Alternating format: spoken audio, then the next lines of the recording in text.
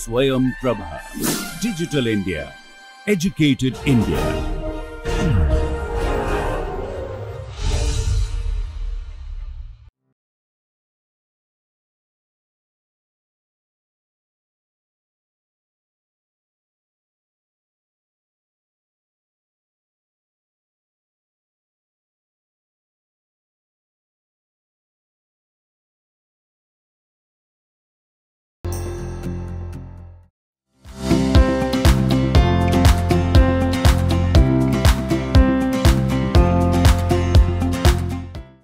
So now let us come to the continuation of the lecture.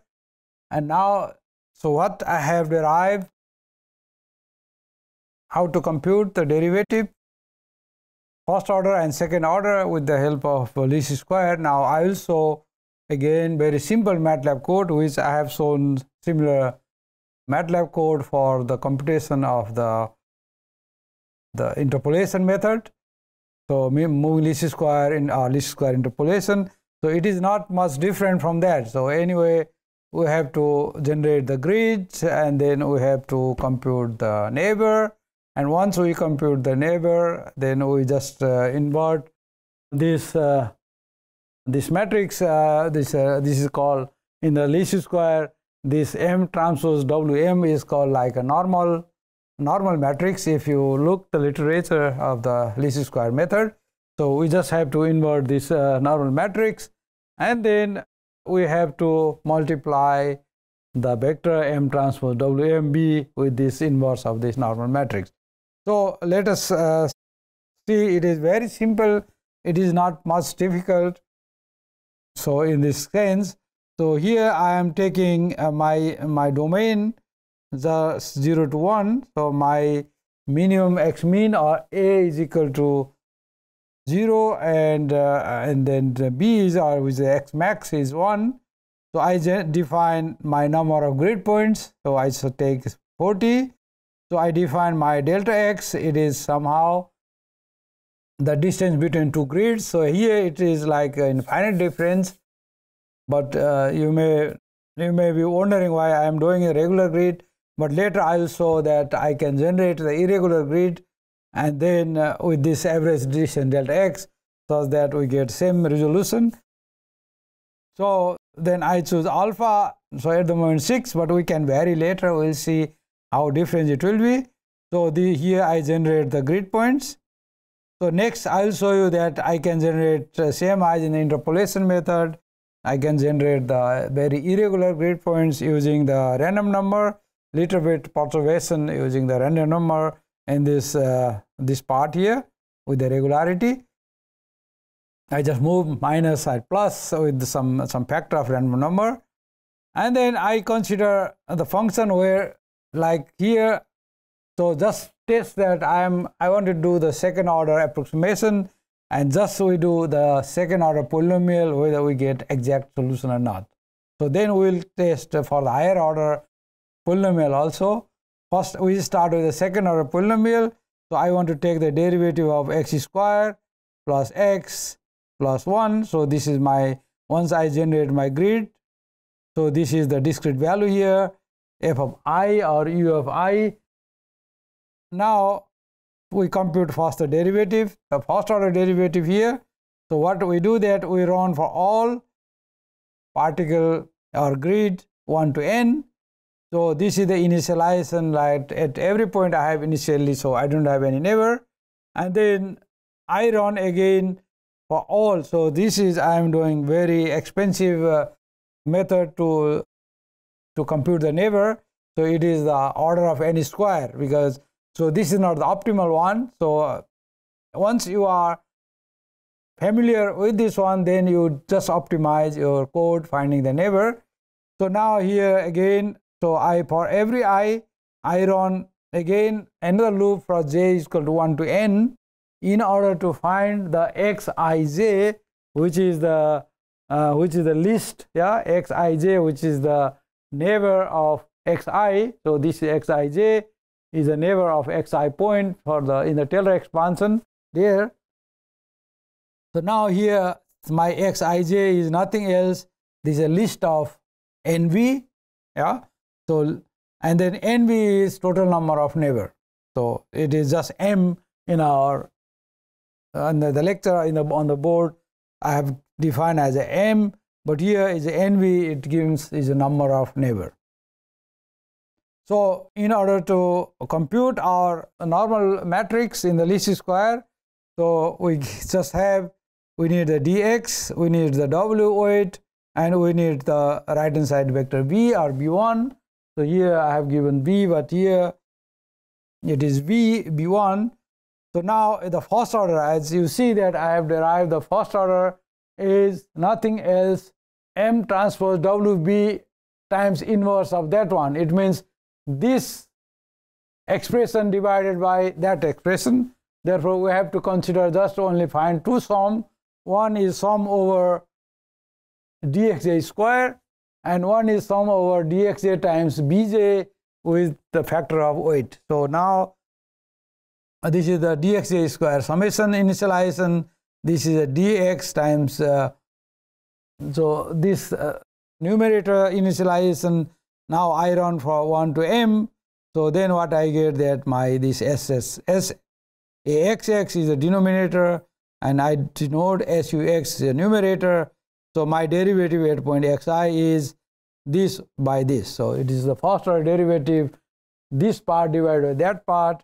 And then now we know that exact solution we know because I have given the explicit so second order matrix. So x square plus x plus 1. So derivative of this one is 2 times x plus 1. So this is analytical one. And then we can compare at every point what is the numerical value and what is the analytical value here. So I am just plotting the exact value and the numerical value ux here. So and then finally I am plotting the error between exact and numerical value. So let us see how I am running. So how the solution looks like. So now here. So this is the blue line is the exact derivative, yeah, is a first order derivative, and this red O points are the numerical derivative. So you see here, if you look, so I just enlarge it. So on the boundary I have little bit deviation from the exact solution. So this is the fact that I do not have much information on the left, or I don't have much information on the right. But when I am somewhere in between, yeah, middle of the domain, so our error is the solution of numerical solution is very close to the exact solution. So if we look the error so very closely, so if we look the error very closely, so what we see that the error on the boundary on both sides is larger, but here in the between it is very small. So this is the first order derivative. Now let us see that if I increase my resolution, if I instead of 40, if I take 100, what will happen? So here I have maximum 0.035 is the error. So when I take the 100, so I should have smaller, yeah. So it is almost the half, yeah. So I have what I have taken that I have reduced. So if I just reduce by half, not just it was 40, I just make it half, yeah. So if you want to do the convergence analysis, so now what you see that when I had n is equal to 40, my error, the maximum error was 0.036 or 35, let us check. So it is 0.018. So when I have 40, what I will have, my error was 0.036. And now I made the number of grid double. So it means I reduced the delta x by half, and what I got that my error is also reduced by half. So it means if you look, somehow I am not going to do that error analysis. If you do the error analysis, you get the first order convergence, yeah.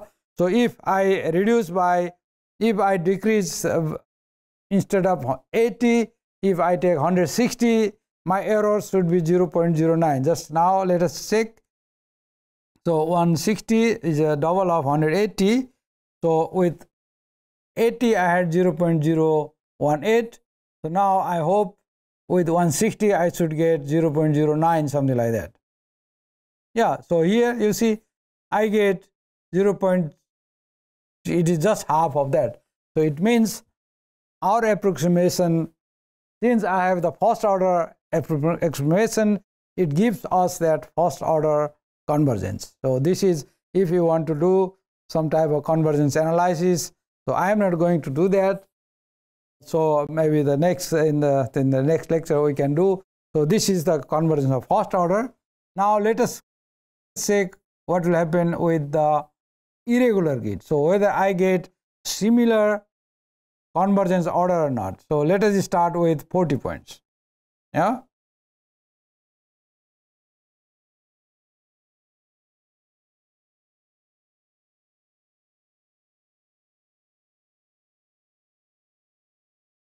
So I will plot also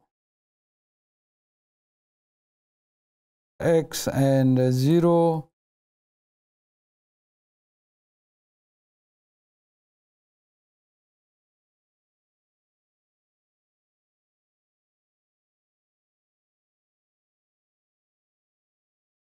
So x is also.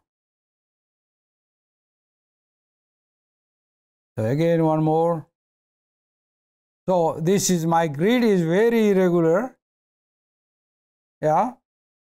So my error is larger than, of course, because you cannot expect with this 40 number of point 40. So our error was 0.036. So it is something like 0.055. So with this very, very irregular grid, we got little bit worse error, little bit larger error. So it was before 0.036. Now it is 0.055. So almost 1.5 times larger. So here the blue line is the exact first order derivative, and these red points are the numerical approximation of first order derivative. Let us check whether we get the first order convergence. So it means now if I increase my number of grid points from 40 to 80, my error should be so half of 0.055. Let us check whether we get that. So half of 0.055, it should be like 0.027 or 0.028. So let us check here. So I got even better than first order because now it is 0.0 less than 0.02. So I was expecting 0.027 or 0.028. Now we got something like 0.02. So again, if I go to 160 here, so what we see that we should get smaller than 0.02. We expect it like 0.01. Yeah. So here we get something like 0.01. So for 40 we had 0.055. For 80 we had 0.02. So we are expecting 0.27. Yeah, because it is depending upon the random seed. So the seed is always randomly chosen. So next time I will get maybe a little bit smaller or a little bit larger. And then when I had 0.40, 0.027 or 0.02, when I have now 160, it is 0.012. So again reduced by the error. Once I reduce the size by half, and I reduce the error also by half. So either in regular grid or in irregular grid, what we get, that we get first order convergence, since our approximation is also the first order.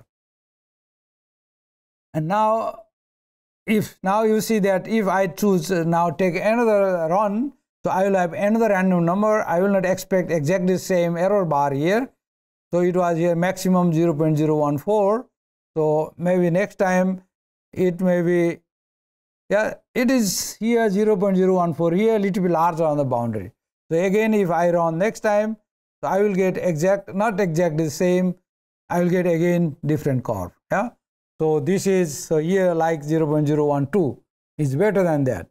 So this is due to the generation of random number. So it is nothing else. So we can create a grid which are not changing with the time or with the seed of the computer seed. So we can fix the seeds so that we get always same random number. Then we can fix the, if we do the convergence, we should not use the variable seed. We should use the fixed seed so that we get always same fixed random number, and then we can do the convergence analysis. Now let us go to the second order. What will happen now? So first order, we got first order convergence. So now I'll go to the second order. I start with the very regular grid. As suppose that with the first order approximation, what we had, that we had the approximation of the derivative was the first order convergence, and now I am doing the second order. So for the second order, let us take that I just take the first order derivative.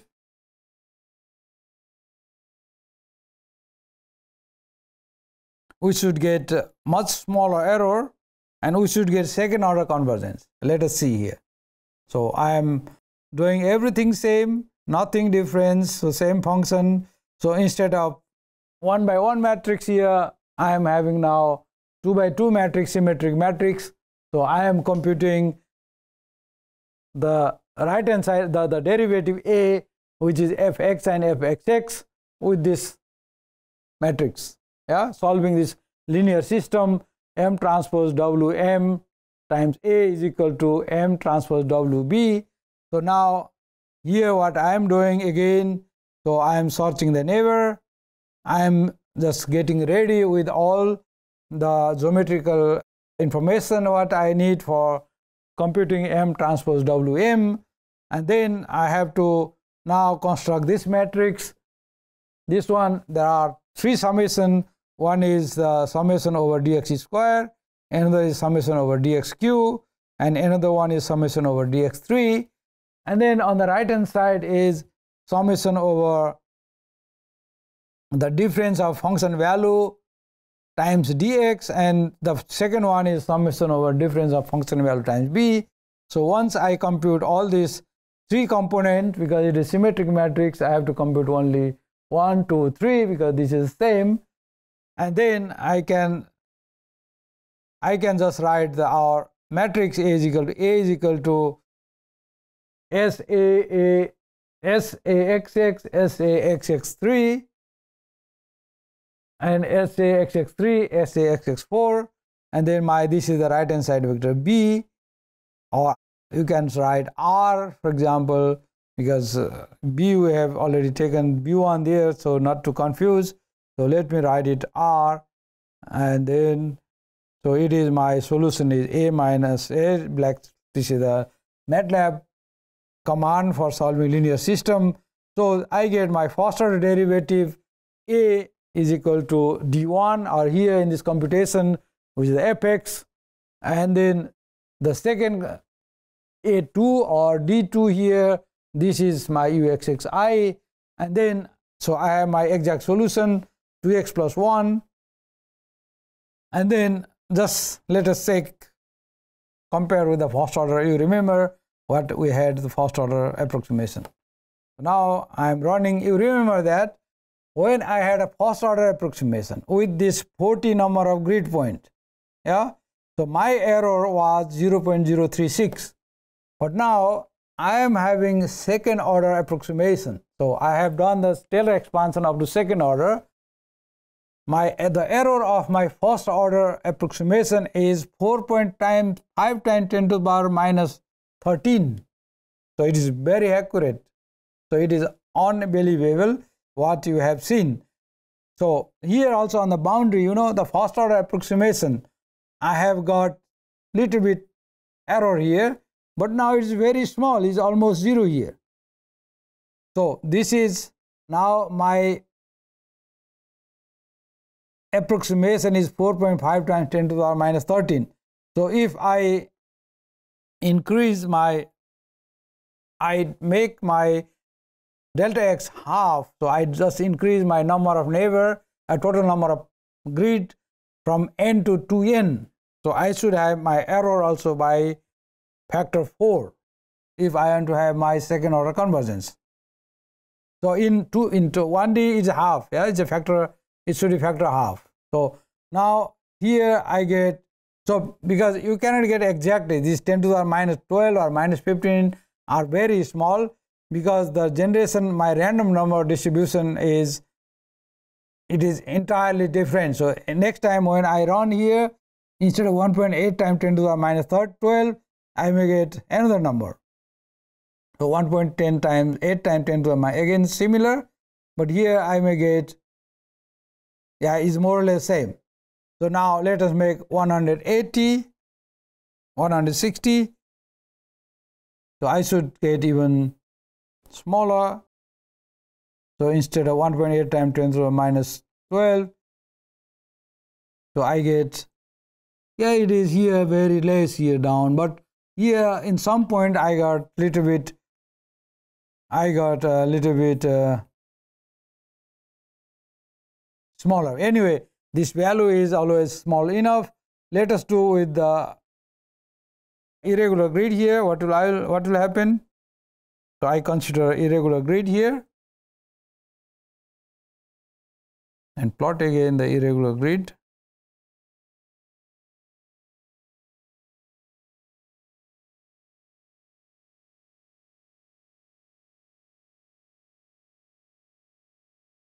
So sorry, here the error was that I have plotted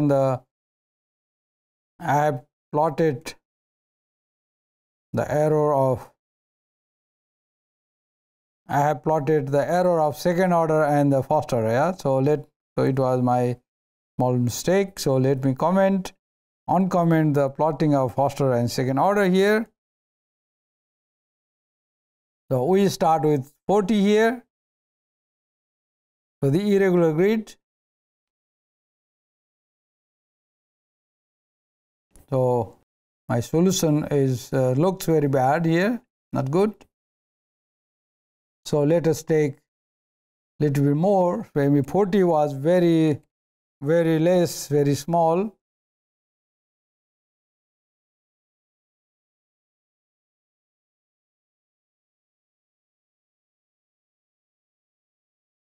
Something went wrong here with the irregular grid here.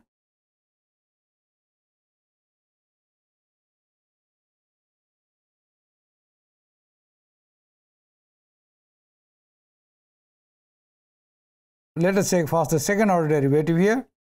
So second order derivative of this function is x square plus x plus 1 is 2. So let us do it.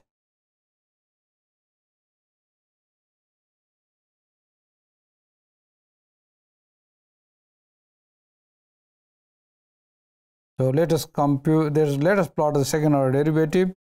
We should get 2 here.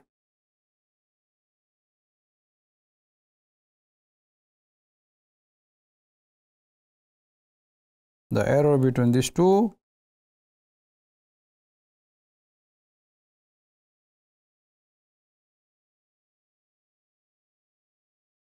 So this was already so now you see the second order derivative of this quadratic function, what I have taken, x square plus x plus 1, this is 2, we get exactly 2. So even with the 40 points, we should get exactly 2. So with the 40 points also, we are getting, so error very small, 10 to the power minus 15. So we are getting the second order derivative also very accurately. Now let us check what is happening with the irregular grid. I was supposed to get this, I don't know, maybe I have to increase my edge here. Let us increase my edge. It was due to the edge here.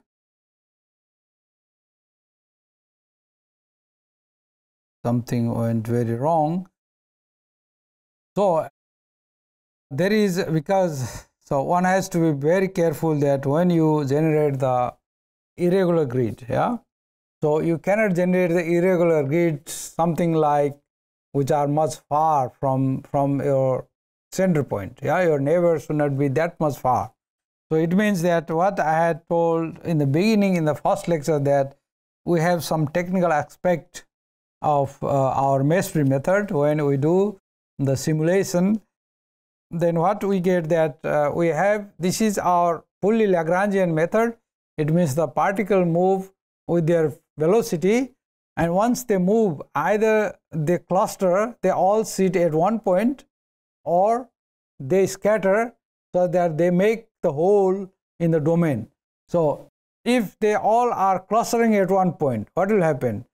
So then some points are far away, and you don't find the neighbor, which are the neighbor, all neighbor are only in the center at your center point. So that case, what will happen, that our denominator, so in this least square matrix, that one will be 0, because all the dxj is 0. It means we get singularity of that matrix M transpose Wm. Either this is the first order or it is the second order also. If all dxj is 0, we get M transpose Wm. So matrix is a singular. It means that we have to be very careful. It means that in the flow simulation, what we do is that if the points are clustering, all are sitting together, they are very, very close, we remove one of them, or if they are scattering far away, so we add some new point, such that we maintain our particle distribution or grid distribution more or less with the size of delta x, but it not exactly distance with the delta x. So here we see that effect, that if my generation of grid point is a little bit worse, for example, so if it is like here, if I made little bit worse, so distribution, so here what you see that, so let me make more visual. So it is -1,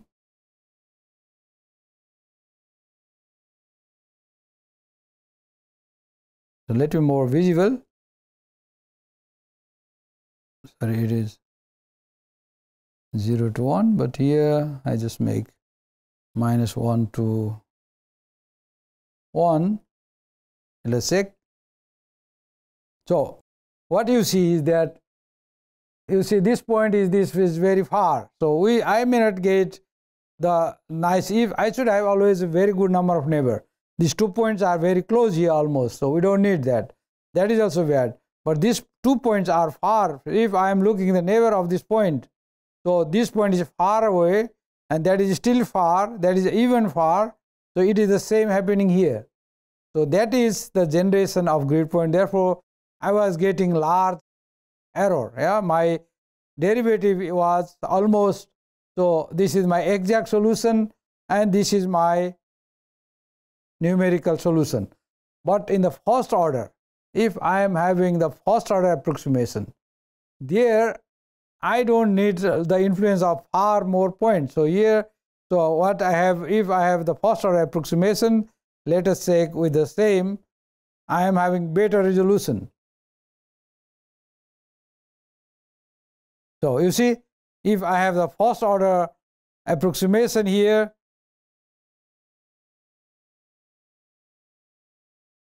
if I have my first order approximation here, what we get, I get better resolution, a smaller error than the second order, because the reason is that for the second order you have the Taylor expansion, you need more grid.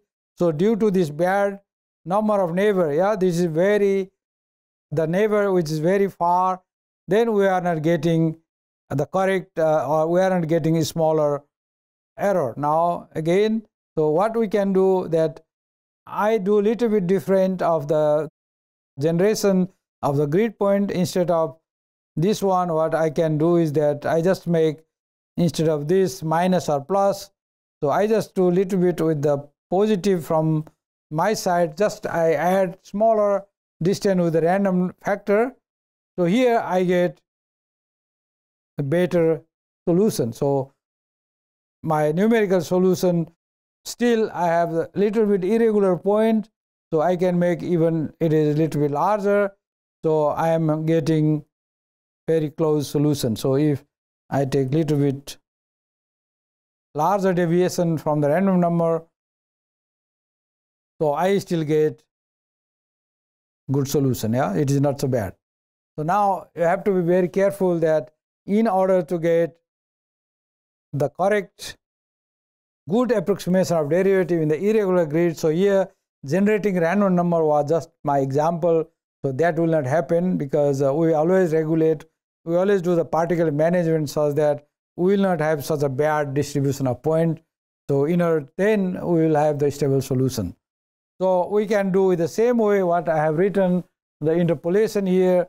Let me do that interpolation if I compute derivative like that, and then finally what I do that I just take my interpolation.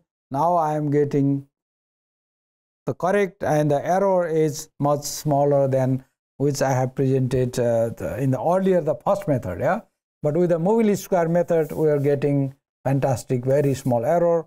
So now we are ready for the computation of derivative. Now we should start the computation of partial differential equation depending upon time and space. So wait for the next lecture. Thank you.